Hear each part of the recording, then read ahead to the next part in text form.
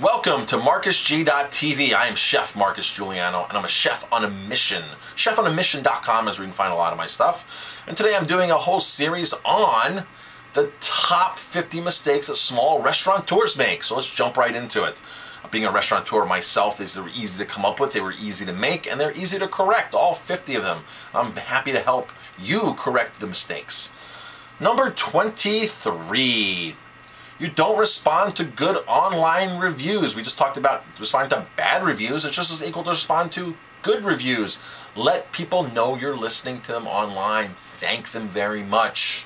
Okay? It's easy to take somebody who's had a great review and the second time they come in to have a bad experience and go blast you again. It's about building relationships. Let them know you're listening. Let them know you can communicate.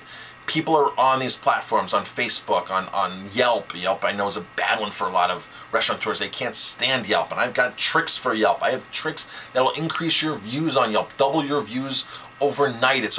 I learned it straight from Yelp. They taught me this. I cornered one of their reps one day, and I was like, listen, and I just went at him, and he felt bad because he knew what I was saying, and he said, I'm going to give you some tips here, and he gave me some tips, and it was really cool tips. I have those tips. I can share them. They're really wonderful, but you've got to respond to TripAdvisor, to Google reviews, to all of them. Let them know you're listening. Let them know you're a real person. Respond to good and bad reviews. Respond to all of your reviews. I'm Chef Marcus Giuliano. I'm a chef on a mission. Thanks for watching.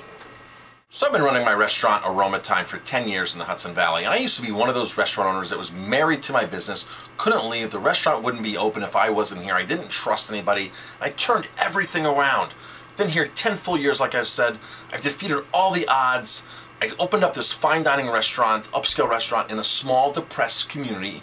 I've learned a lot. I've made a lot of mistakes, and that's how I can confidently say, I can help you. I can switch that mindset. I can teach you tips and techniques that I've learned by doing it myself and then masterminding with some of the top restaurateurs in the country and marketing geniuses. It's been a great 10-year run. I don't regret a single part of it. Now the thing is, I work on my business. I don't work my business, which is a totally different thing. I can teach you how to do that. It's so simple with the tips and tools and techniques. Owning a restaurant can be a lot of fun, and I want to show you how to have fun in your restaurant. So please, send me an email.